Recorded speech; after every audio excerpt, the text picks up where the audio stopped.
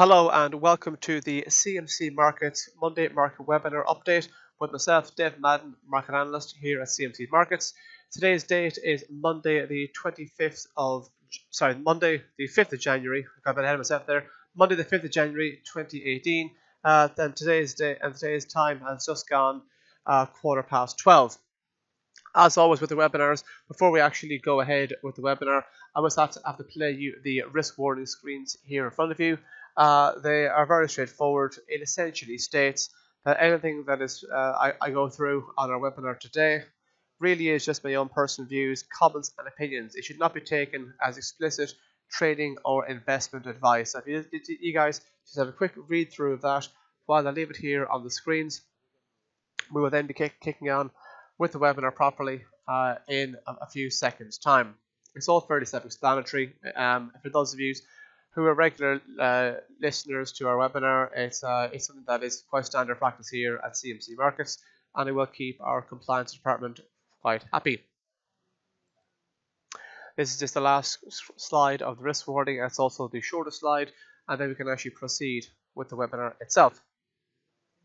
And so basically what today's webinar is going to be covering is taking a look at the major move in the Dow Jones and the US markets at the back end of the last week. And then after that, moving on to what's been going on in Europe, and about Asia overnight and also Europe. So starting back at the start, where it all began, as it were, turning our attention back to last Friday at lunchtime UK time, it was the non-farm payrolls from the United States. What we had out of that was we had a good set of headline figures that came in. 200,000 jobs were created, exceeding expectations. There was a positive revision to the previous month's number. Unemployment remains steady at 4.1%, in line with expectations. But as always, the devil is in the detail when it comes to non-farm payrolls. And the year-on-year average earnings figure showed that earnings in the United States increased by 2.9%. And on top of that, the December figure was actually raised, was a positive revision from 2.5% to 2.7%. So the strong earnings growth really, between the positive revision and the strong January number, really set the ball rolling in terms of traders worried about a prospect of an interest rate hike from the Federal Reserve. Going into 2018, and probably even in early stages of 2018, traders were probably looking towards a 3 interest rate hike move from the Federal Reserve in 2018. Now the sands have shifted somewhat, and traders are now potentially pricing it, looking towards a potentially 4 rate hikes from the Federal Reserve this year. So for a long time, we've had a major rally on the American markets, strong rally in Europe, and also strong rally in Asia.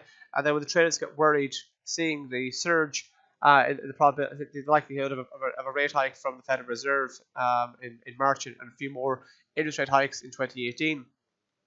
Bond yields were quite generous as well.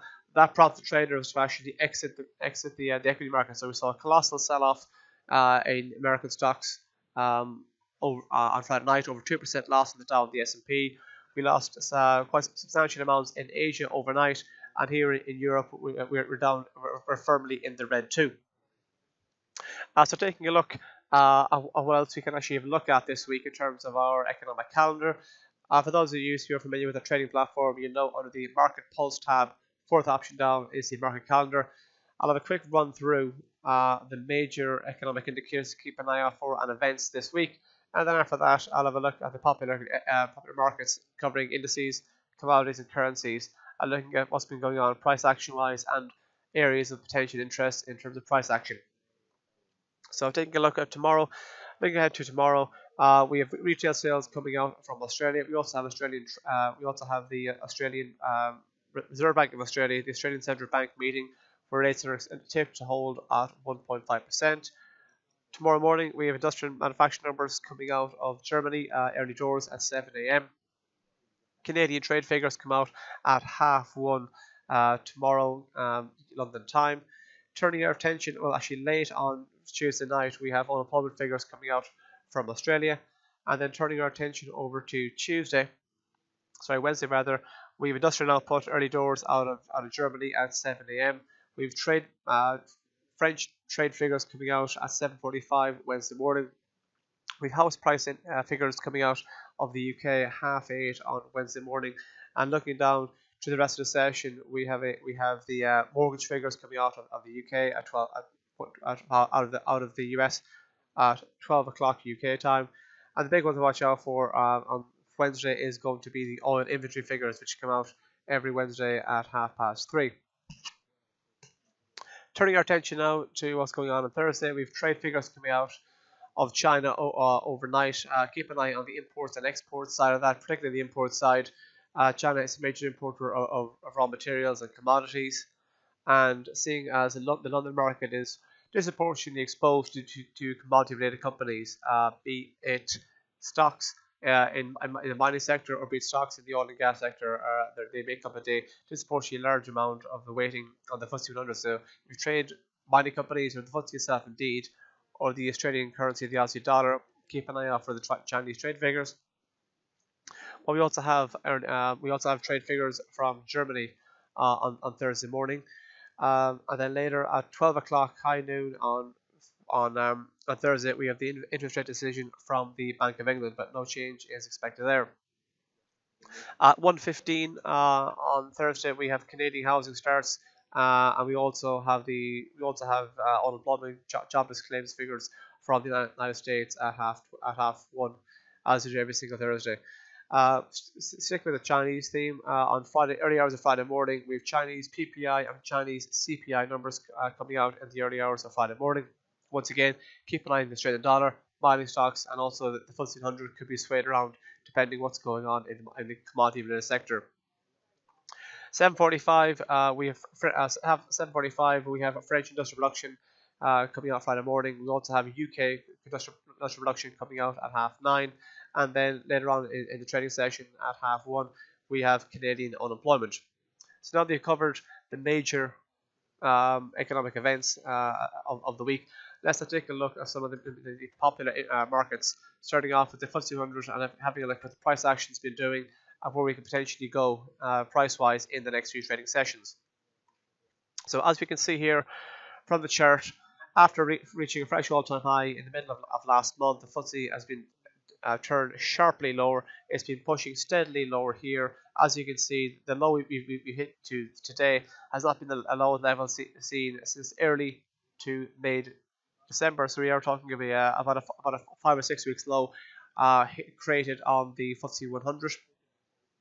Possibly probably more towards a 6 or 7 weeks low. As we can see, as the market was coming off steadily here, we saw a fairly steady increase in negative momentum. So as the market was pushing lower here, we saw a fairly swing from positive momentum here on the MACD indicator, the MACD histogram, and we saw it turning sharply lower on the MACD on the negative side. So as markets moving lower, that's been confirmed by the steady increase in negative momentum on the MACD indicator. So this is likely that this negative mood could last.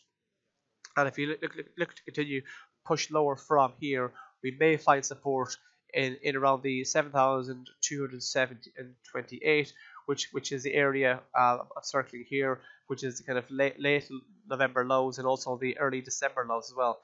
And should we move south to 7,278, we could head down towards the mid-September low of 7,195, or south of that down towards the April low of 7,088. These are levels to watch out potentially to the downside. But if you do manage to see a bounce back, because we could potentially see some short covering or even perhaps some bargain hunters enter the fold.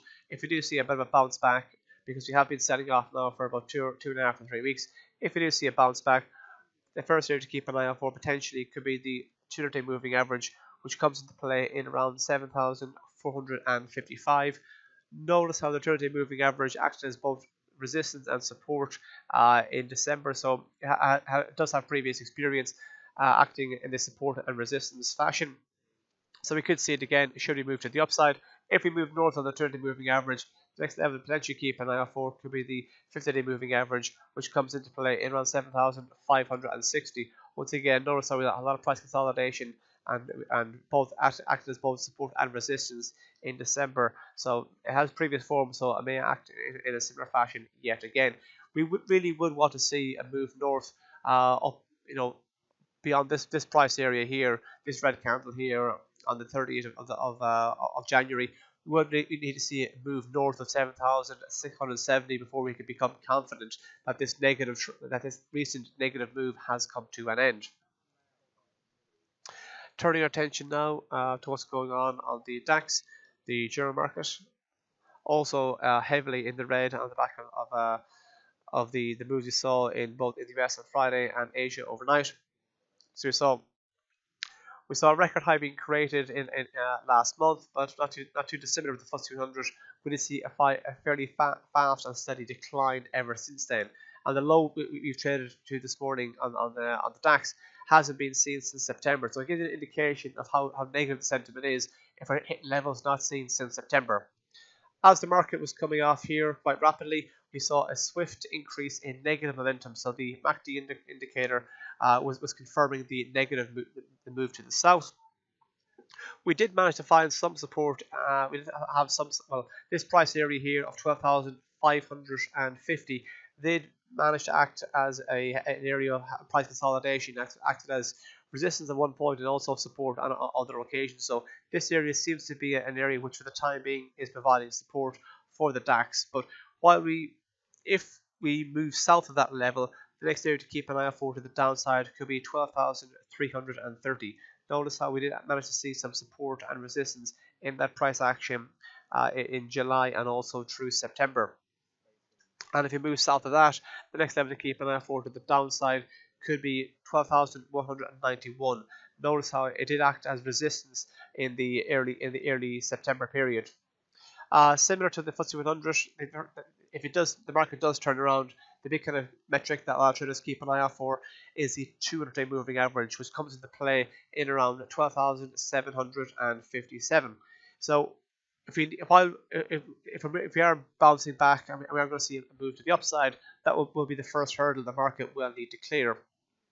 And if you head north of that price metric, the next big level to keep an eye out for could be the 50-day moving average at 13,146. Notice how in January the 50-day moving average did on a few occasions act as support. While it acts as support, that the old support could potentially come new resistance. So keep an eye out for that price there. And we really would need to take out 13,300, this price area here, from the 1st of February, in order to become more confident that the negative move that we've seen recently has come to an end. Turning our attention now to what's going on over in the US markets. Just to let you know, folks, as it always with our webinars, I'm going to run through some of the major popular indices, popular commodities, popular currency pairs. If there are any markets you would like me to actually cover, just feel free to type away in the chat box and I'll happily give it a look. So it's a fairly similar pattern on the Dow Jones, whereby the market went on to create a record high last month, but ever since then it's been pushing quite aggressively to the downside. So as we're pushing lower here, an area that's already come on the horizon is the 50-day moving average, which comes into play in around 25,100. Bearing in mind the Dow Jones hasn't really tested the 50-day moving average since September, so it gives you an indication of just how bearish the markets have been recently. And notice here back in August and September, on a few occasions, the Dow Jones managed to bounce off of the 50-day moving average, so it did act as support on a number of occasions. So it's possible we could see some buyers enter the fold in around the 50-day moving average. But if you continue to move south beyond the 50-day moving average, an area to keep an eye out for could be 24,535, which is this price area here, which is the early November high, and then also that price area did manage to act as a bit of support as the market was pushing higher in December. If the market does manage to turn around itself, then an area to keep an eye out for to the upside will be 26,104. This price area here is a combination of both support and resistance when the market was moving higher and lower in the recent sessions. But given that we've come so far on the Dow Jones and also other indices, the move that we've seen in numerical terms is quite large, but recently, but when you consider just how much the market has moved over the past, say, 12 months. If you look at, say, where the Dow Jones was early February last year, we were talking around 20,200 points. And bearing in mind, only a few weeks ago, we were north of 26,000. So just give you an indicator of just how much ground has been traveled in the past 12 months. So when you see sessions like we saw last Friday, where the market was down 666 points, it's a big numerical number, but bearing in mind the market did manage to gain over 6,000 points in the space of 12-month period. So it's all relative to the move that has preceded it. Turning our attention now to what's going on in the S&P 500.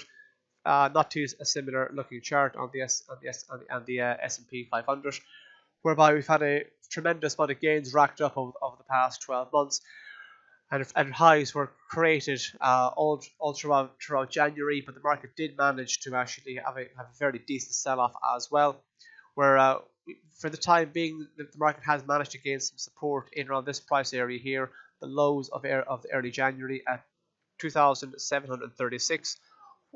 If we do manage to break south of this price area here of 2,736, an area of potential support could be the 50-day moving average at 2,721, or south of that at 2,695. And notice how 2,695 did manage to act as resistance on a couple of occasions in December. So these are all potential price areas to keep an eye out for should this negative move on the S&P continue.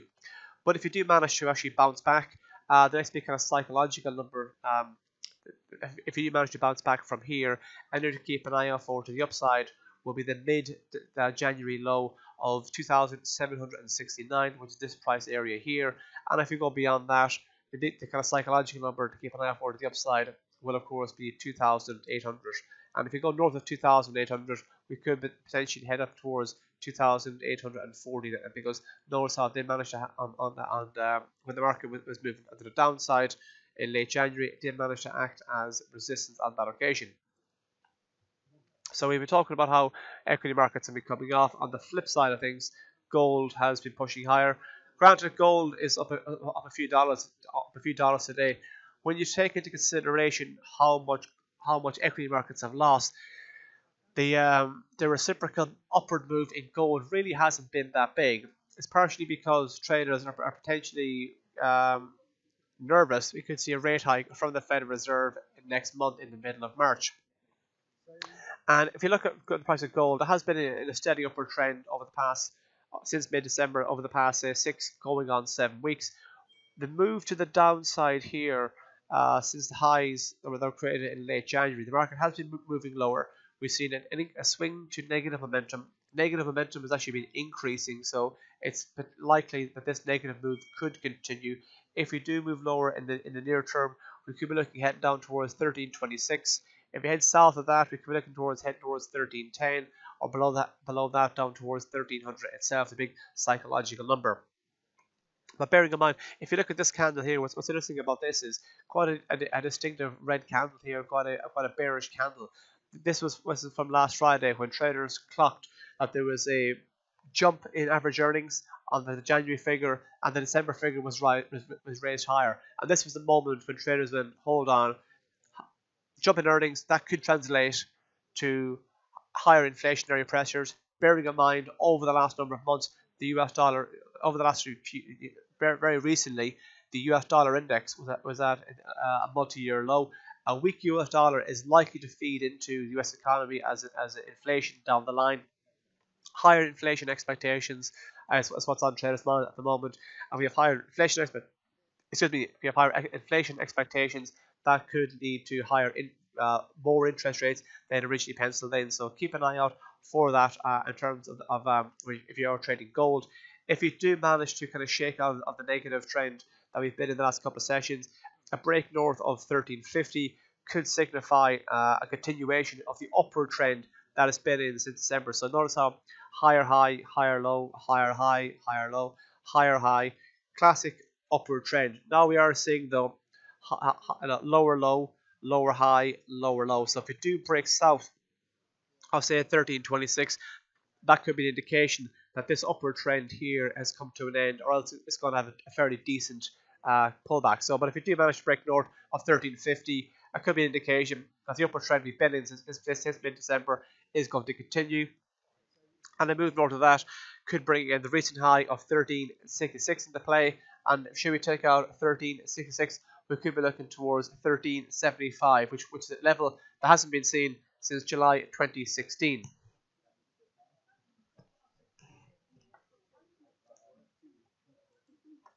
I'll take a look now with the oil market. The oil market has been reasonably boring in the last couple of weeks. After hitting a 3-year high of both Brent and WTI, the market has been trading sideways. So this is the market. This is the price of Brent oil hitting a 3-year high north of $71 a barrel. But ever since then, notice how it's been kind of edging lower. Not a decisive move to the south side, but a move to the south side nonetheless. One of the factors in that is that output in the United States, thanks to the shale production, has now exceeded $10 million barrels of oil per day. Output in the United States hasn't been at this level since the 1970s, so it's a bit of a catch-22. While OPEC wants to curtail demand and drive the price of oil up, higher oil prices obviously encourage shale producers to get involved, and the resultant of that has, of course, been U.S. oil production is now at its highest level for since the 1970s in 4 decades. So notice how we have been kind of grinding low here on the price of oil. The negative momentum on the MACD indicator is rising, so the momentum is with the bears.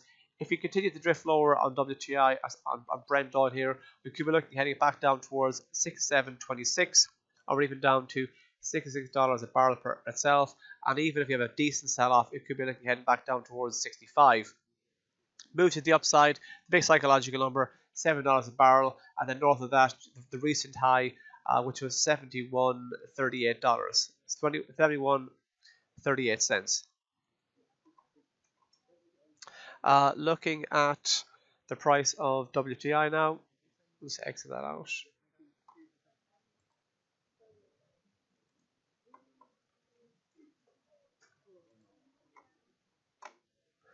Notice how it's a reasonably similar looking chart here. After hitting a 3-year high here, we have managed to kind of edge a bit lower.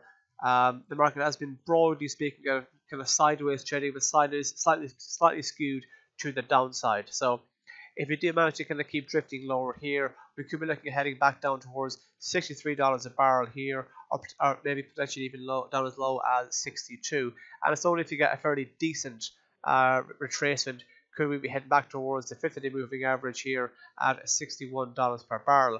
And if the upward trend does manage to continue, the next level to watch out for to the upside will of course be $67 a barrel, and then of course traders like that big psychological numbers 68, 69, so on and so forth. But bearing in mind, both WTI and Brent, the markets have been rising steadily upwards for the last 7 months. If you draw a low, you can see here from the lows in June last year, it's been a solid 7 months of pushing higher. Granted, the energy market is quite choppy, and we have seen pullbacks. They have been fairly sizable, so keep an eye out for that. Turning our attention now to what's going on in the currency markets. Having a look now at the euro versus the US dollar. We can see here that the recent, so you can see here that the euro has been in a fairly solid upward trend for quite some time, but really the kind of acceleration has come in from the lows in November. You know, a classic example of upward trend: higher high, higher low, higher high, higher low, higher high, higher low, and then we've seen to run out a bit of steam in the kind of 125 area. The wider trend suggests the market is going to continue to move into the upside, but bearing in mind there are potentially now fears around the higher interest rates in the United States. With that, we could see a firmer US dollar. From a charting point of view, what I'm also interested in looking at is that we're not too far away from the 125 mark up here in terms of the price action, and the price has been rising steadily the last few weeks. But what I am slightly concerned about is that if you look at the MACD indicator, the MACD histogram, we can see a fairly obvious decline in a positive momentum. And when you have a scenario whereby the market is pushing higher, yet momentum is running out of steam, it suggests the buyers are getting a bit wary. They're running out of energy, running out of steam, running out of momentum. And it could be an indication that the market might just have a bit of a pullback or a bit of a correction. So the upward trend has been in place since November firmly, which fits in with the wider trend going on for quite some time. We have seen multi-year highs on the euro dollar, but we could see a bit of a pullback. And if we do see a bit of a pullback, we could look at heading it back down towards 124, or perhaps the late January lows of 124, 123.35, or maybe even as low as 123 itself. But the wider trend is to the upside. So traders will be looking out for 125, which has been difficult to hold above. A break above 125 could then potentially put, say, 126 on the radar for the bulls. Have a look now at what's been going on in the pound versus the US dollar. As I mentioned, any markets you would like me to cover that I haven't covered, please feel free to enter them in the chat box and I will have a look at them. So the big picture is this. From March last year, drawing a low between the lows of March and the lows of August. Granted, we did trade on a few occasions below that trend line in November, but by and large we have been north of it. So the big picture trend is still positive on the pound versus the US dollar. Similarly, it struggled to kind of on the euro dollar. It's almost like they kind of run out of steam in late January. So the pound here is finding it obviously difficult to break north of 143. Obviously, if we move north of 143, we'll be looking towards 144, 145. These are all levels not seen since June 23rd, 2016, the day of the EU referendum here in the UK. But if we do manage to see moves to the downside in the pound versus the US dollar, we could find some support in around here, the lows of just shy of 140 at 139.78. Perhaps even down as low as 139 itself, but we're well above the 50-day moving average. We're well above this trend line support, which has been acting as support on a few occasions over the last 9 or 10 months. So things are still looking quite positive for the pound versus the US dollar. So I'm gonna do euro sterling, and then I'm going to do dollar versus Japanese yen, and then we'll look to wrap things up because it's just about coming to the end of the half an hour slot for the webinar. Unless of course you guys want to ask any markets you guys want me to have a look at. So what we see here on the broadly speaking, for a few months now, we've seen a broad kind of wider trend to the downside in the euro versus the British pound, but we have seen some decent support come into play in around this area here at 0.8689. And notice how we have managed to kind of push higher here in the last few weeks on the euro versus the US dollar, and while we've been doing that, while the price has been pushing higher here, there's been a distinct decline in negative momentum. We've even actually swung to positive momentum now, so it could suggest that the momentum and the pressure is now with the bulls. So the first hurdle which we need to clear is this area here, the 50-day moving average, which comes into play in at 0.8852, which we're just north of that at the moment. And if we go beyond that, we could be heading towards 0.8900, and then of course an area we really need to clear to kind of shake off or negate the negative trend we've been in recently will be this price here from the middle of January of 0.8929. And if we move north of that, then we could be heading back up towards 0.9000. If the market does manage to kind of turn over on itself yet again, keep an eye out for 0.8800 to the downside, and then below that 0.8689. This price here, and also these prices here from the lows of both December and also of January. So keep an eye out for the last market I'm going to have a look now is the US dollar versus Japanese yen, and then we're going to look to wrap things up.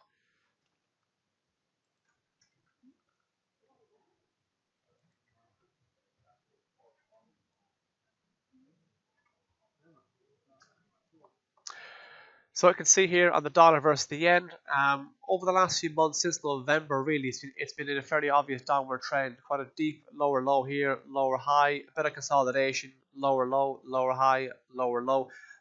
Market has bounced back here. What's interesting about this is that the rally here on Friday when the US dollar was very bullish, because the possibility of a rate hike next month seem more realistic on the back of the wage figures within the non-farm payroll report. We can see here that the market has pushed higher here, has managed to kind of trade north of this price action here of the mid January low, but we have dipped back below it again. So we're pushing higher here.